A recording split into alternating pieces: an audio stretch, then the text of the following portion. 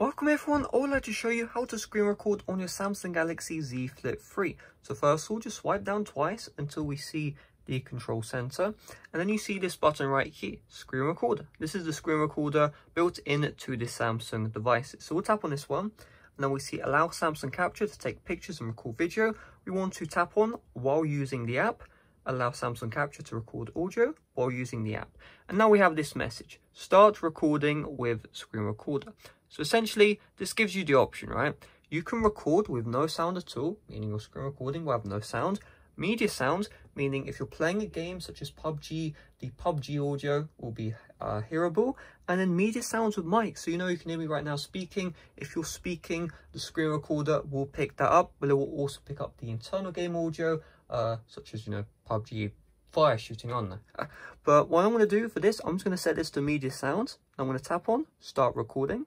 And then you see there is a countdown. You can skip the countdown if you want. And now the recorder has started. So you can see at the very top, we do have a menu. I'm just going to tap on this arrow to minimize this menu.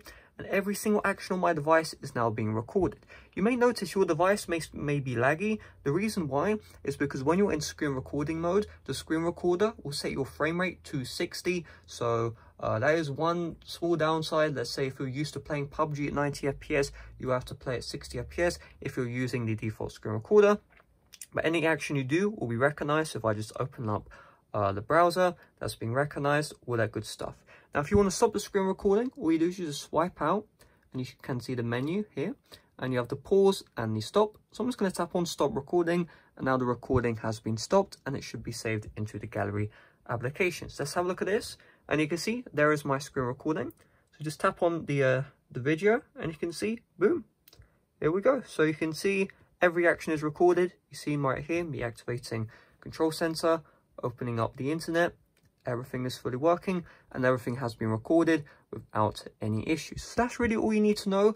If you really absolutely must check this out, you can do this as well. You can search up screen recording and we should have a screenshot and screen recorder option. There we go, tap on this.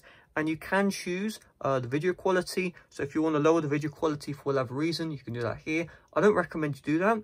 Now, every single time you start the screen recorder, you have the option for sound, whether you use media sounds, no sounds, media sounds with mic. So there's no real point about this. But if you really need to change the recording quality, you can do it right here. Unfortunately, you cannot change the frame rate. It's stuck to 60. However, that's just one of those things that you cannot control. Maybe in a future update, it will be available in those settings. That's why I just wanted to briefly mention this area. So hopefully this video helped you out. If it did, make sure to smash like, subscribe if you're brand new. See you guys later. Bye bye.